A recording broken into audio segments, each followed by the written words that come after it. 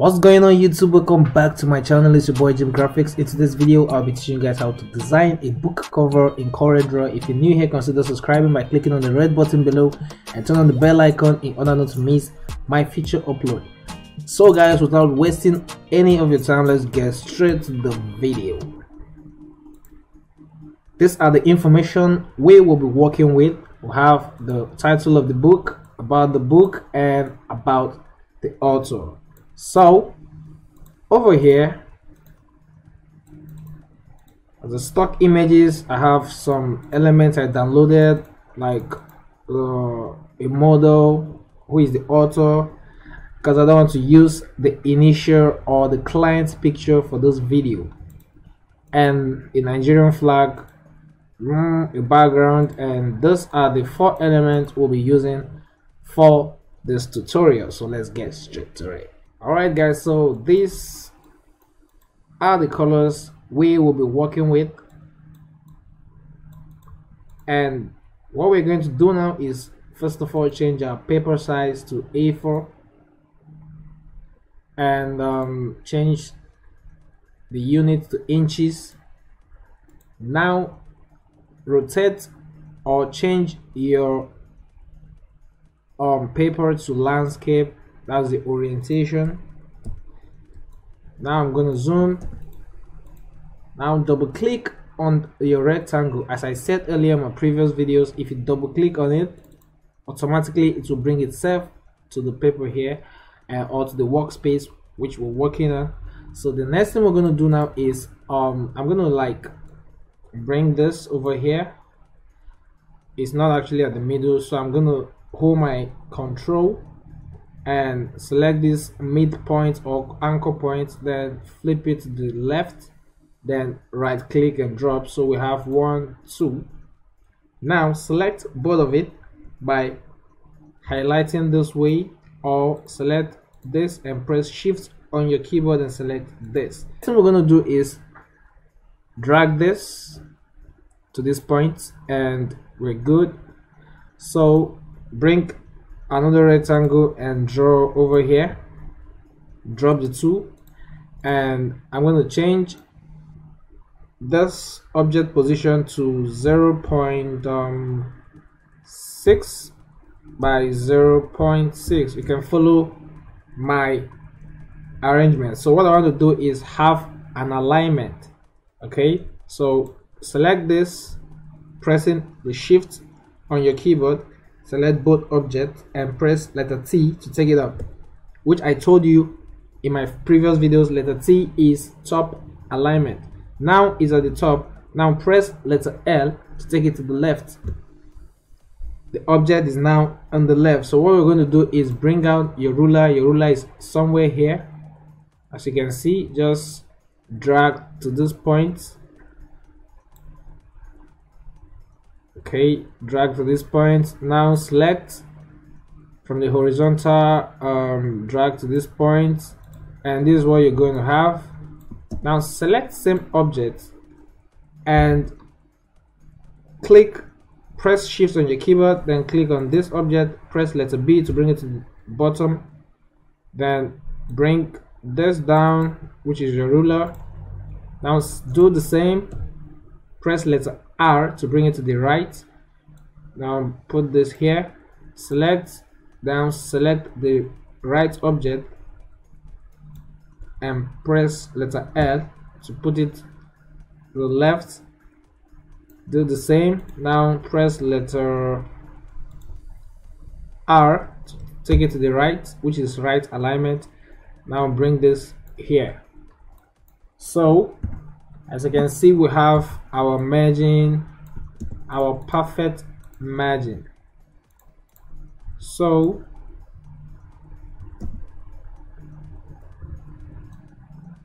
bring this to the middle, and what we're going to do now is remove the outline by selecting all and clicking or right clicking on this over here. The outline is out. Alright, so the next thing we're going to do now is import our stock images for this tutorial. So if you don't know how to do that, just right click here and click on import, or go to file on your menu bar, select import. Now locate where your file is, and now select this and this, just drag this way. So we'll have our auto and we'll have this background. So I'm going to leave this here because we're not working with it yet. Alright, so the next thing we're going to do now is work on this map. So as you can see, why I actually select, I'll bring why I'm using this object is from this topic. We have contemporary issues in Nigeria educational system. So this is the topic we're working on. So as you can see, is an issue in educational system in Nigeria according to the topic of, or the title of this book. So that's why I downloaded, or that's why I'm using this Nigerian map. Okay, so what we're going to do now is remove, or try to remove this outline from this background. So what we're going to do is go to bitmap and select mode, white and black, and you can leave it to this settings 199 and click OK. So go to your trace bitmap, outline trace, line art, and allow it to load. Alright, boom. So click OK, and you can delete this and ungroup, then delete this. So we are left with the outline, which is this. Alright, so this is what we are going to have. So I'm going to bring this over here, and let's leave this here for now. Okay, so the next thing I'm going to import now is this file I downloaded from FreePic. I'm going to put the link, or I'm going to put this link on the description below for you to check it out. So let's open this, and alright, so I'm going to drag this in here. So let's give it some time to load. Alright guys, so this is what we have here. So I'm going to ungroup this. So as you can see, there are unwanted elements here, so we're going to like delete, and this actually took me a while to do though, but I think I'll be fast about it.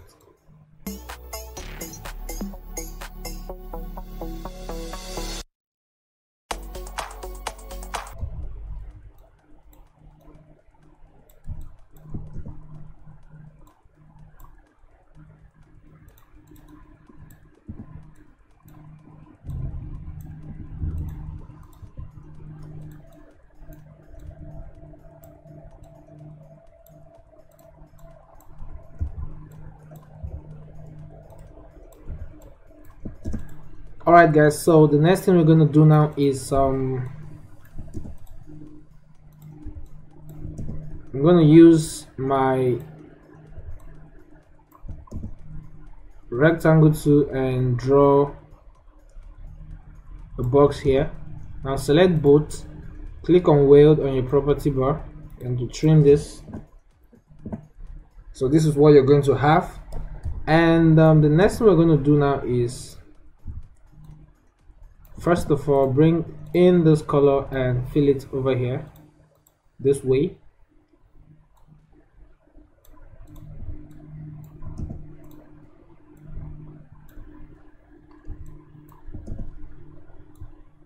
So the next thing we're going to do is use our freehand tool and draw something like this.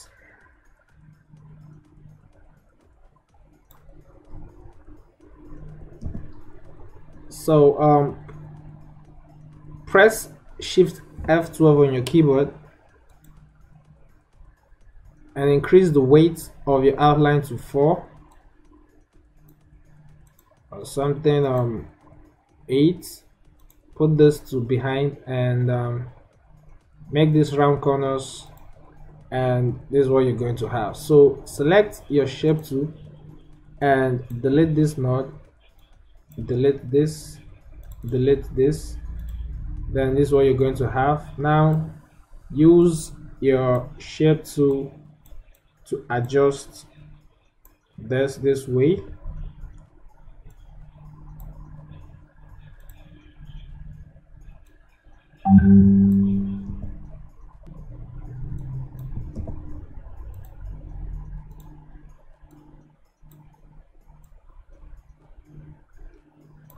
Alright guys, so this is what you're going to have. So what we're going to do now is go to your object and select outline, convert outline to object.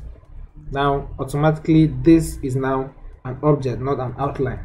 So it's different between outline and object. Okay, so now select both of this and click on weld. Now you've combined everything together. Now you can see we have some particles here which we don't want, so select shift on your shape tool, then highlight this and delete. Okay, so this is what we're going to have. But the line seems not to be straight, so you have to work on it. You need to work on it. So adjust this way. So I think this is okay for now. So this is what we're going to have. So the next thing we're going to do now is just push this up a bit and scale this up and change the color to white. Now what we're going to do is use our ellipse tool and draw a cycle here this way.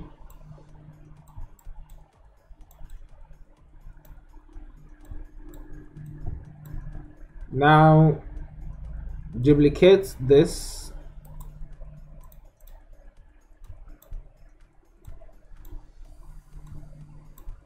and change this to white. Remove the outline. Now select this and select this.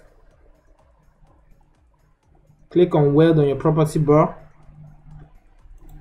to combine both objects. This is what you're going to have. So the next thing we're going to do is select this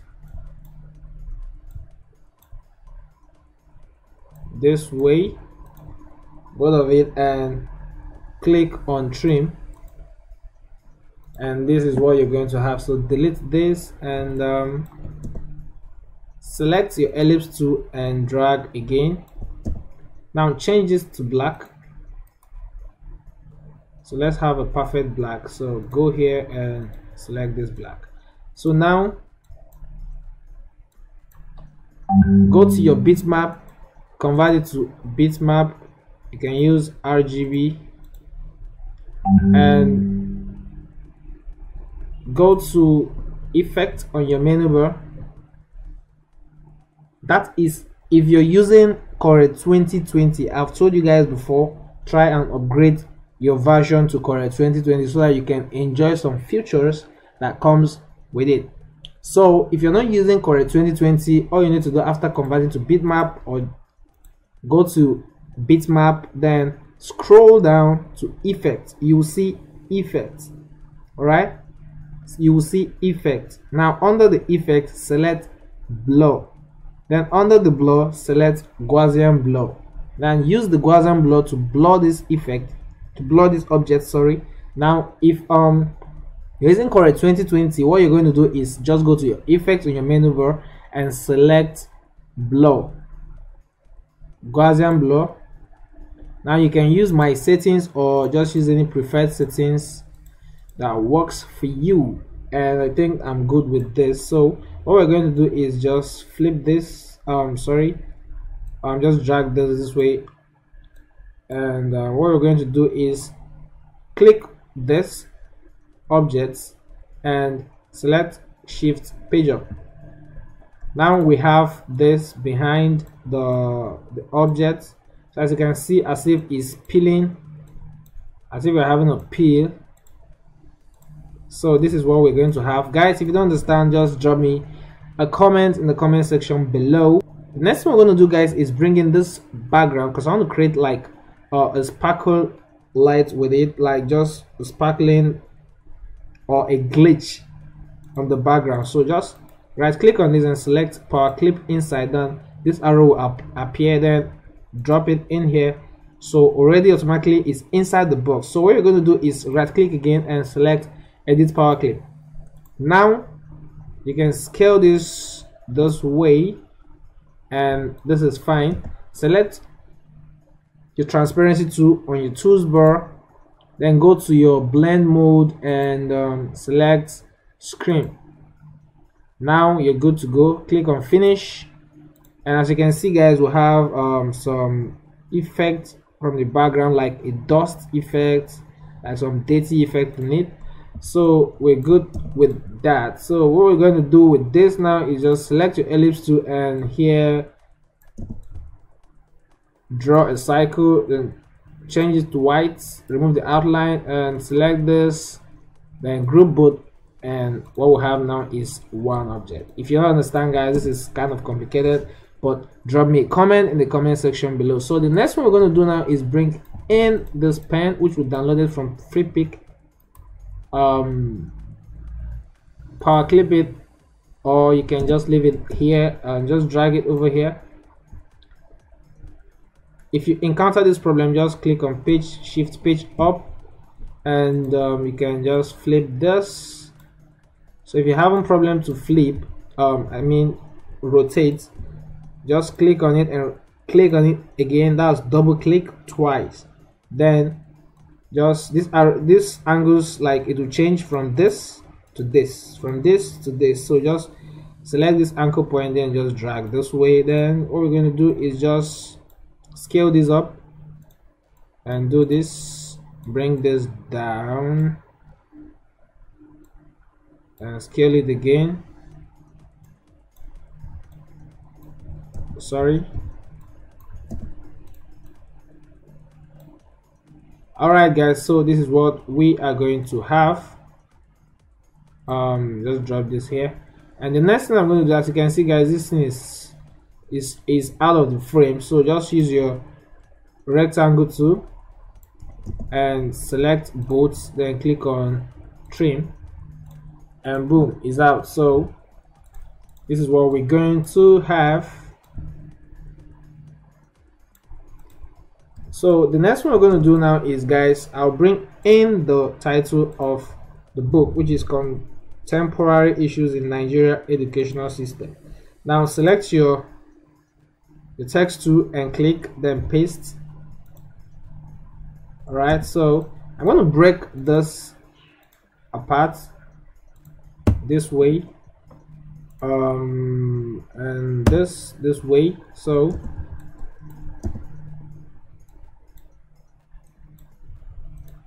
I'll use the font called Impact.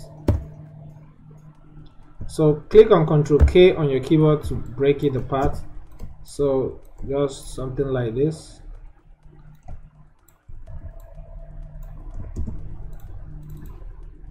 Now select and press Shift F3 to give you the change case option. Select uppercase, and same with this, same with this. So now break this apart this way and bring this down and scale this way.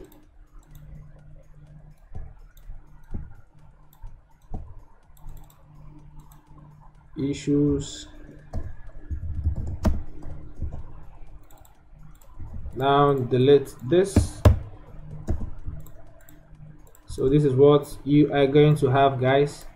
So now bring in this color, and you can use your pick tool, pick a color from here and just drop it here and drop this here. So guys, this is what we are going to have.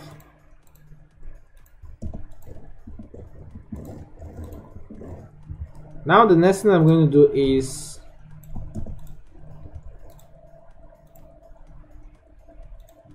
put the name of the author here. The next thing we're going to do now is select your text tool and write Dr. Johnson. Now reduce select your shape tool and just drag this way and just leave it here. I think it's fine.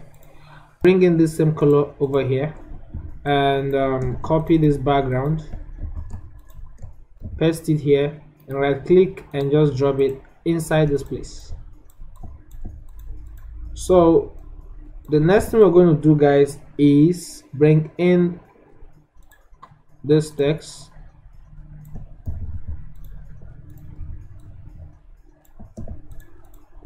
Now select your rectangle tool and draw a box, give it a white color. Now duplicate this, give it the red color.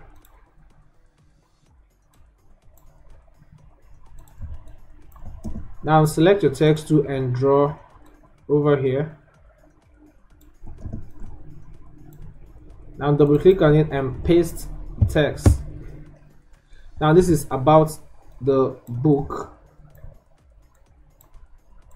So highlight this and press Ctrl J on your keyboard to justify the text. So what we're going to do now is just select this and use your shape tool to just give it a line spacing. Now paste this over here. Change the uppercase, then change it to bold, give it the red color, bring it down, and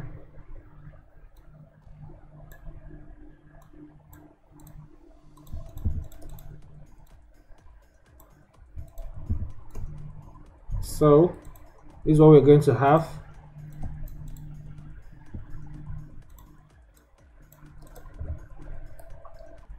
So the next thing I'm going to do now is duplicate this, delete this, and copy about the author and paste it here. Now do the same thing, highlight, justify, and scale this way.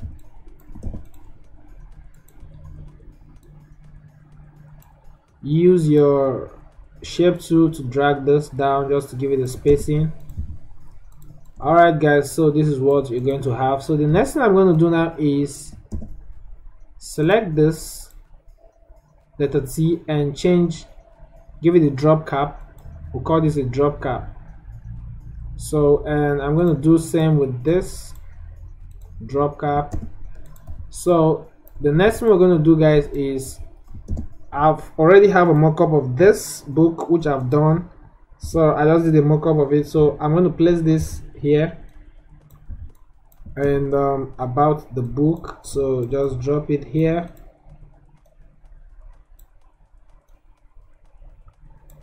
Alright guys, so this is what you are going to have. So the next one we're going to do is bring our rectangle tool and draw another line, another box here, give it a white color,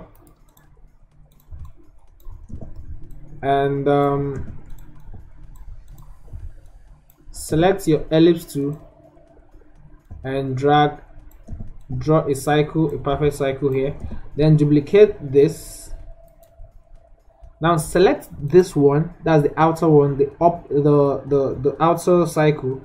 Now right click on it and select wrap paragraph to text. So this is going to wrap this object to this text and giving you a room like to, you know, so I'm going to like do this. Alright guys, so this will actually give you a space to put your picture. So I'm going to color this white, and next one we're going to do is bring in our author picture and place it here. This is just a model, guys. I'm going to put the link on the description below for you to use. Okay, so this is what you are going to have. So the next one we're going to do is just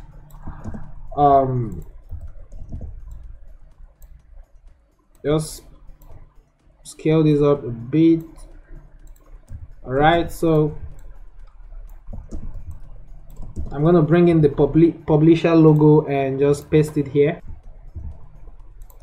Alright guys, so this is the name of the publisher, so I'm just gonna put it here, and I'll bring in this name just by duplicating it and select my rectangle tool, just drag this way, give it a red color, and bring in this way. Now put in the name here and give it a white color. Now select shift page up if it's hidden behind to bring it forward. The last thing we're gonna do is select this and bring it down and just change this to about the auto.